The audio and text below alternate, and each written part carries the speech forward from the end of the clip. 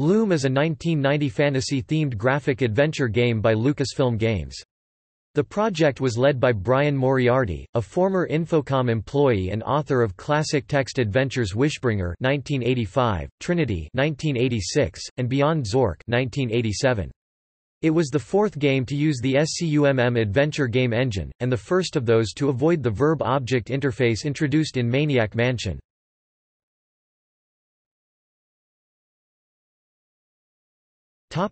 Gameplay. A departure from other Lucasfilm adventure games in many senses, Loom is based on a serious and complex fantasy story. With its experimental interface, it eschewed the traditional paradigm of graphical adventures, where puzzles usually involve interactions between the game character, the environment, and items the character has in their possession. Loom's gameplay centers instead around magical four-note tunes known as drafts that the protagonist, Bobbin Threadbare, can play on his distaff. Each draft is a spell that has an effect of a certain type, such as opening or night vision. Some drafts can be reversed by playing their notes backwards, so the die draft played backwards becomes bleach, while others, such as the terror draft, are palindromes, e.g. CEEC, and so cannot be reversed in this manner. Bobbin can learn drafts by observing an object that possesses the qualities of the desired draft. For example, by examining a blade while it is being sharpened, Bobbin can learn the sharpening draft. When the game begins, Bobbin is only able to play drafts using the notes C, D and E, limiting his ability to reproduce more powerful drafts. As the game progresses and additional notes become available, so his ability to play new drafts increases. The game can be played at 3 difficulty levels, each differing in how clearly the notes being played are labeled. For example, the standard level indicates the notes on a scale below the distaff, while the expert level shows no notes and must be played by ear. In the original release, expert players are rewarded with a cutscene that does not appear for the other 2 difficulties. The later CD-ROM release, however, shows an abridged version of this scene to all players.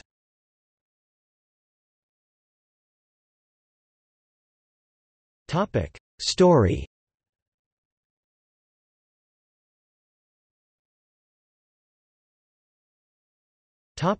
Prologue.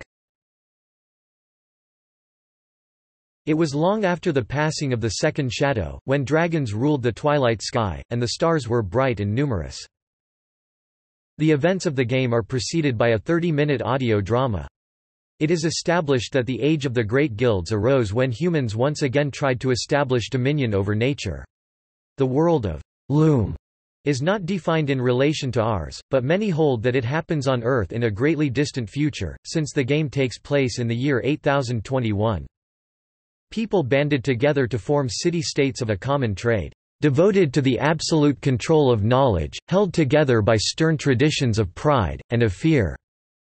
The humble guild of weavers established themselves as masters of woven fabric, though they eventually transcended the limits of cloth and began to weave subtle patterns of influence into the very fabric of reality.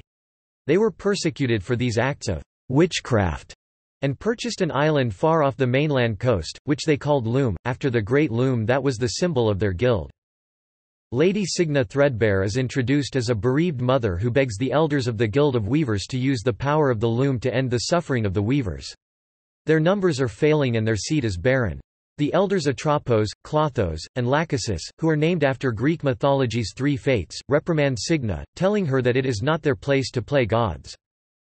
Signa, despite their warnings, secretly assumes control of the loom and plants one grey thread. She inadvertently draws an unforeseen infant out of the loom, incurring the wrath of the elders. She surrenders the child to Dame Hetchel, the old serving woman, and accepts her fate. The elders cast the transcendence draft on her, transforming her into a swan and banishing her from the pattern. The name Signa is the feminine form of swan in Latin. Hetchel names the child Bobbin, and cares for him as her own. Bobbin grows up ostracized from the rest of the guild. The elders note that the presence of his grey thread has thrown the pattern into chaos, and the loom foresees the very unraveling of the pattern. For these reasons, the elders ban him from learning the ways of the guild until a decision can be made on Bobbin's 17th birthday, until his coming of age 17 years hence.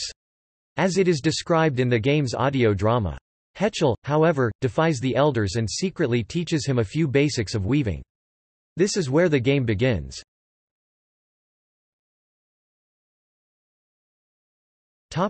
Plot.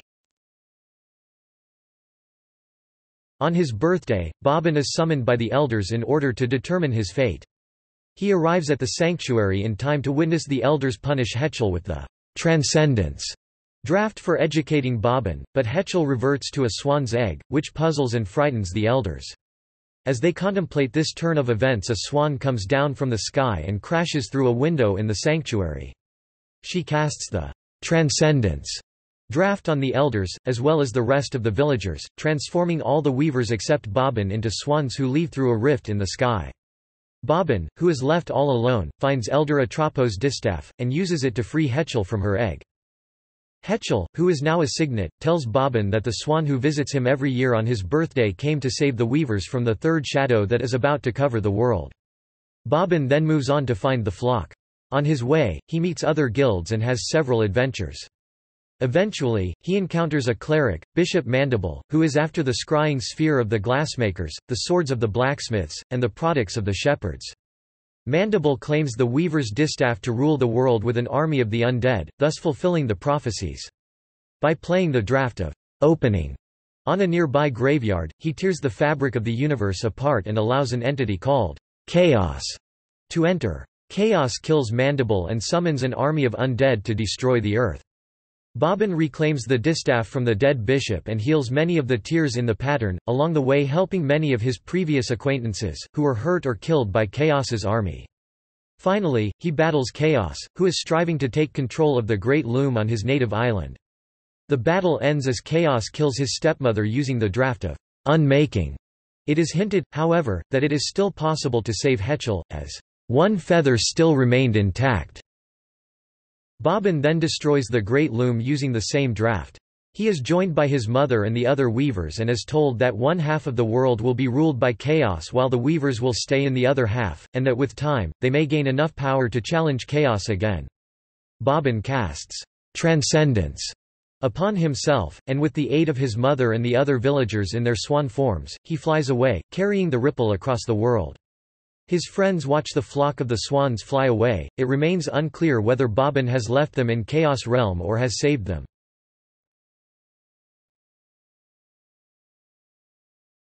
Topic: Development.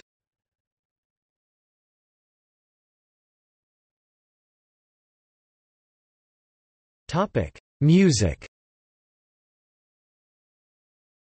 The in-game music consists of excerpts from the Swan Lake Ballet by Tchaikovsky, arranged for MIDI by George, "The Fat Man" Sanger. While supporting basic PC speaker sound and adlib, the EGA version originally lacked built-in Roland MT32 support.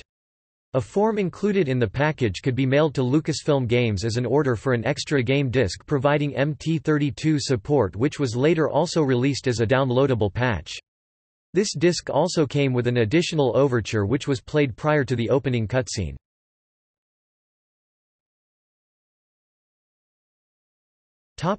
Package contents. The original package offered an audio tape with a 30-minute audio drama that explained the nature and history of the world of Loom, and the circumstances of Bobbin's birth. The game is a direct continuation of the story. The drama was enriched by original music composed by Jerry Gerber.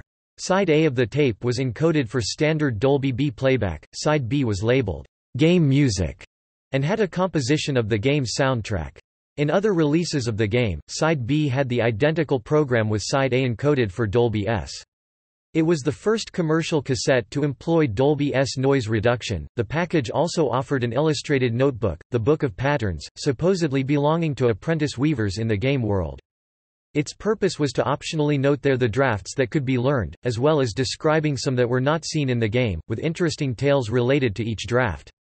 Each description also included a staff and 4 spaces in which to record the 4 respective notes of the draft. The book contained a warning saying that wise spellweavers write in pencil. This is because many of the spells in the game have randomized threads, musical notes. In the original disc versions, it also acted as a form of copy protection. The game would ask players for the notes of a particular draft in the book at startup. If the player doesn't enter the correct notes, the game would exit back to the operating system. In the PC version, it would enter demo mode.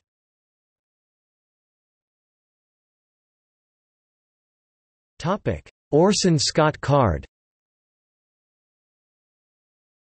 A common misconception about Loom is that author Orson Scott Card contributed to its original development, based on his name appearing in the credits.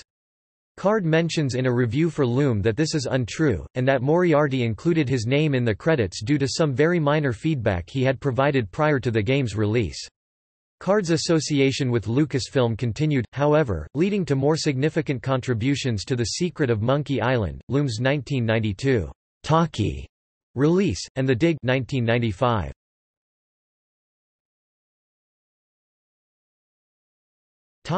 Release history. Loom was originally published for DOS on floppy disk with 16-color EGA graphics in May 1990. This version was soon after released on the Amiga, the Atari ST, and Macintosh.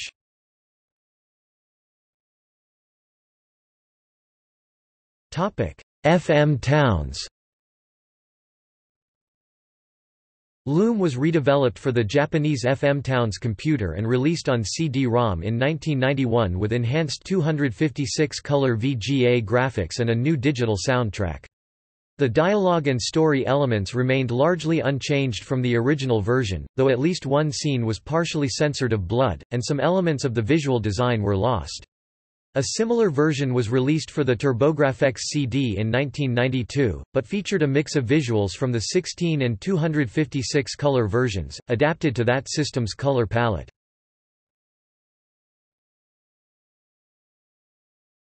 Talkie. The final version of Loom was released for DOS on CD in 1992. It featured an entirely re-recorded digital soundtrack, a separate CD for the audio drama, and fully voiced dialogue, with many of the actors reprising their roles from the audio drama. However, due to the technical constraints on how much uncompressed audio could fit on a CD, much of the original dialogue had to be revised or abridged. Orson Scott Card assisted with the dialogue revision. The graphics were a continuation of those used in the FM Towns version but with some minor enhancements and additional censorship. Some features were also cut from the FM Towns version, such as multiple solutions to puzzles, many conversation close-ups, and parts of cutscenes. Brian Moriarty has stated that he believes the FM Towns version to be the best 256-color version of Loom.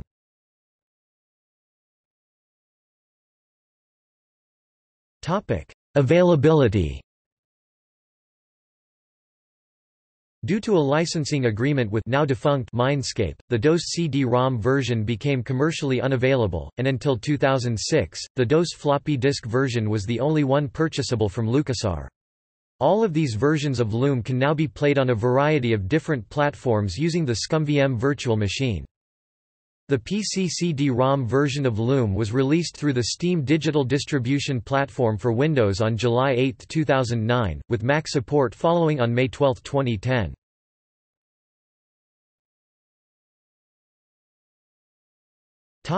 Reception.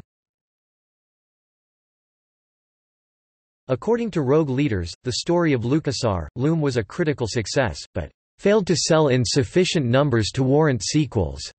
Orson Scott Card praised Loom, writing in Compute, that it was like nothing you've ever seen or done before, a work of storytelling art, and cited the game's flexibility in adapting to playstyles, whether using action or puzzles. Dragon gave the game 5 out of 5 stars. Scorpia of Computer Gaming World approved of the game's graphics and gameplay, but said that, as an adventure game, it is just too lightweight. She stated that the game was impossible to fail, with very easy puzzles, but that the linear gameplay resulted in no freedom of movement. While praising the story, Scorpia wished that Lucasfilm would have given it an epic treatment instead of Loom's simplicity. In April 1994, the magazine described the CD version as Brian Moriarty's beautifully spun tale. Though a few years old, Loom's unique music-oriented interface, strong storytelling, and incredible graphics still stand up to more current adventure games. Although too short, the magazine recommended Loom to the new computer gamer. Strategy Plus Theo Clark wrote that Loom's story is absorbing and exciting, and there is plenty of pleasure to be gained from encounters and from discovering the effects of the various spells. He noted that players might consider it a fatal flaw, that Bobbin cannot die, and that any puzzle can be resolved by clicking on all of the available items and running through all of the known drafts. However, he argued that the game is a rare treat for players who see it as a long, interactive video. Rather than an adventure game, Computer Gaming World gave Loom a special award for artistic achievement as part of the magazine's Game of the Year awards, stating that its colors, mesmerizing special effects, soundtrack, and user interface combined to make Loom a work of art. It also was nominated for the magazine's Adventure Game of the Year prize, which ultimately went to Hero's Quest. The editors called Loom an intense entertainment experience, true to an original philosophical vision of its author in both story and presentation. In 1996, Computer Gaming World declared Loom the 81st best computer game ever released. In 2011, Adventure Gamers named Loom the 61st best adventure game ever released.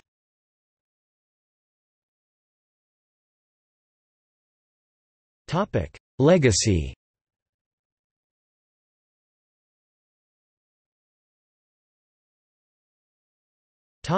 Sequels. According to Rogue Leaders, Loom was not designed to be the first game in a series, but Brian Moriarty considered additional directions for the story after development of the first entry had concluded. The two sequels planned were titled Forge and the Fold, starring Bobbin's friends Rusty Nailbender and Fleeceform Flanks. Moriarty gave an account of potential sequels in a 2006 interview. Loom wasn't actually written with a trilogy in mind. But after it was finished, there was vague interest in continuing the story. In discussing this possibility, I imagined two sequels. The first was tentatively called Forge. It tells the story of Bobbin's friend Rusty Nailbender, whose home city, the Forge of the Blacksmiths, was enslaved by chaos near the end of Loom. Rusty becomes the leader of an underground movement to overthrow chaos, together with Fleeceform Flanks of the Shepherds and new characters from the other guilds. Bobbin appears every now and then as a ghostly swan dispensing mystical advice, an obvious nod to Obi-Wan Kenobi of Star Wars. The story climaxes in a terrible battle that nearly destroys the world. The third game, The Fold, is about Fleeceform Flanks and her attempt to unite the shattered guilds in a final, desperate effort to banish chaos. Near the end of the game, when the cause appears hopeless, Bobbin and the Weavers swoop in like the proverbial cavalry to save the day. The Loom of the Weavers is remade, reality is healed, and peace is restored to the guilds. But this was all just talk. I was busy with other projects, and nobody else felt strongly enough about the games to make a commitment. So Forge and the Fold never got made.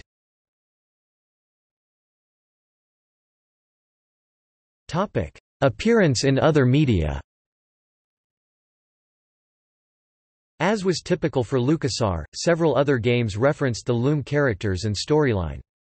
A likeness of Bishop Mandible's assistant Cobb can be found inside the Scum Bar in The Secret of Monkey Island 1990, dressed as a pirate with a badge on his shirt that says, "Ask me about Loom," and will happily divulge marketing information when so asked. Monkey Island's protagonist, Guybrush Threepwood, can say, "I'm Bobbin. Are you my mother?" on a number of occasions throughout the series, and in The Curse of Monkey Island 1997 can quip about Bobbin's relative obscurity.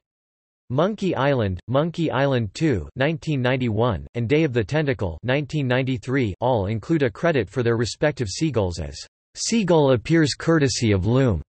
The player can kill the Loom Seagull in the 1995 LucasArts game Full Throttle as well as its PlayStation 4 remake. In the 256-color remake of Indiana Jones and the Last Crusade, the graphic adventure, a landscape painting in the vault of Brunwald Castle features a scene from Loom. The NES version of Maniac Mansion, released in September 1990, features a broken record titled The Soundtrack of Loom. Space Quest 4, a game released the following year by Sierra Online, makes light of Loom's criticisms by featuring a description of a video game named Boom in the game's Radio Shock store, the latest bomb from master storyteller Maury Brianerty. Boom is a post-Holocaust adventure set in post-Holocaust America after the Holocaust. Neutron bombs have eradicated all life, leaving only you to wander through the wreckage. No other characters, no conflict, no puzzles, no chance of dying, and no interface make this the easiest to finish game yet. Just boot it up and watch it explode.